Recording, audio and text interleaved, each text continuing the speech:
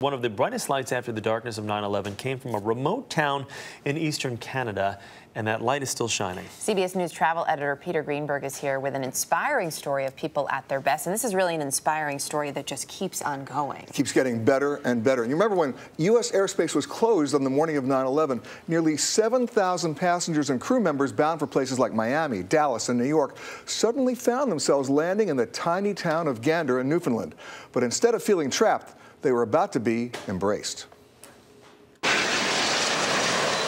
Just minutes after the terror attacks of September 11, 2001, hundreds of passenger jets racing towards the United States were ordered to land.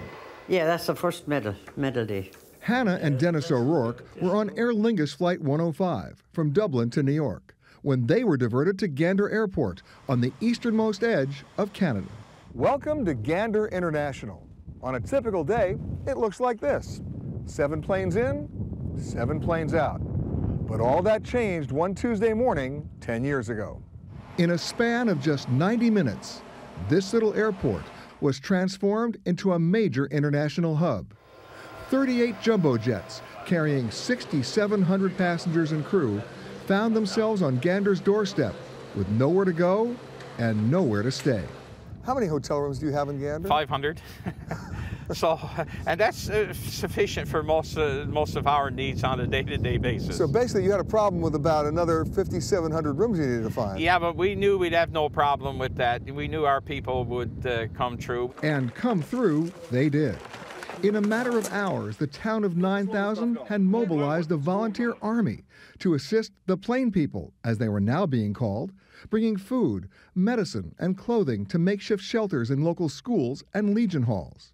Striking bus drivers returned to work to provide transportation, and the people of Gander opened their homes to thousands of strangers. Beulah Cooper was one of those who offered help. Well, we went into action, and it was unbelievable how the people opened their hearts and their doors. For the passengers, who had spent most of that first night on board an airplane, it was only when they disembarked that the magnitude of the day's events finally set in. They were all together in what seemed to be the middle of nowhere. I think we were just happy to be on the ground at that point, given what we had heard. I was more concerned about the people, the victims, and I felt quite lucky. For Hannah and Dennis O'Rourke, the feelings of desperation shared by all Americans hit even closer to home. Their 44-year-old son, Kevin, a New York City fireman, had been one of the first responders at Tower 1 of the World Trade Center. It was horrible to see on TV what was happening, and I looked at that and I didn't want to alarm her, but I knew nobody coming out of that. For the days the O'Rourkes were in Gander, Beulah helped them cope. Beulah would take us out, with her, take a shower, and sit out, have a glass of wine or that. And she kept us going.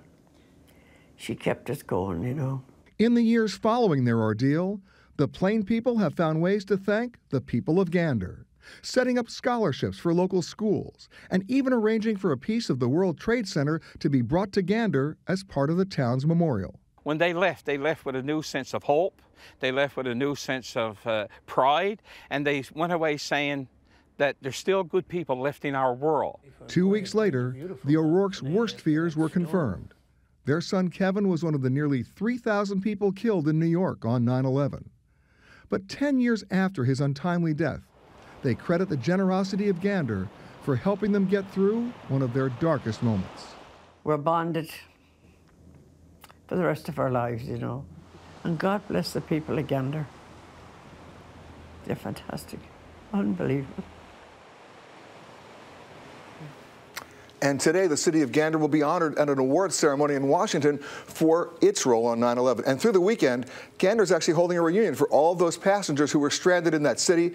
And the cool thing about this is that this time, the folks who are returning are not returning because they have to. They're coming back because they want to. And you can see why, that incredible connection they all established. It's a great story. Peter, thanks. You got it.